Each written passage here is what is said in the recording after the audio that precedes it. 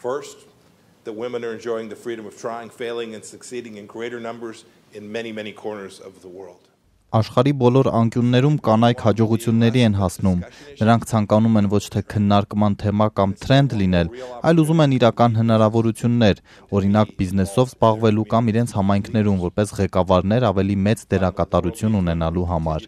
Եվ վերջապես աշխարհը կարիք ունի կանանց, որոնք պատրաստ են ռիսկի դիմել, եւ բնականաբար այս տարվա մրցանակակիրները հենց այդպես էլ արել են։ Այստեղ կհանդիպեք փաստաբանի, որը մարդու հիմնարար իրավունքներն է պաշտպանում դժվարին պայմաններում, լրագրողի, որը կոռուպցիա է բացահայտել, ակտիվիստի, որը վերջ է դրել կանանց սեռական ձևախեղմանը, կհանդիպեք նաև կրոնական իրավունքների ու վտանգավոր տարածաշրջանում խաղաղության համար պայքարող կանանց։ Այստեղ ներկա կանայք տարբեր են, բայց բոլորն էլ հավատում են, որ ցանկացած մարդ արարած արժանապատիվ կյանքի իրավունք ունի։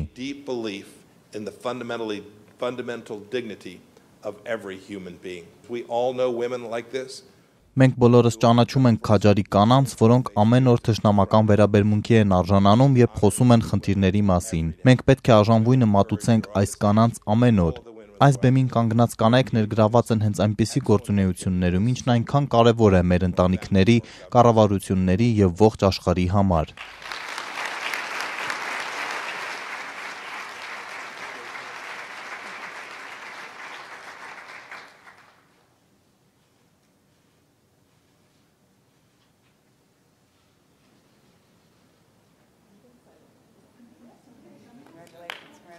Thank you all for coming. This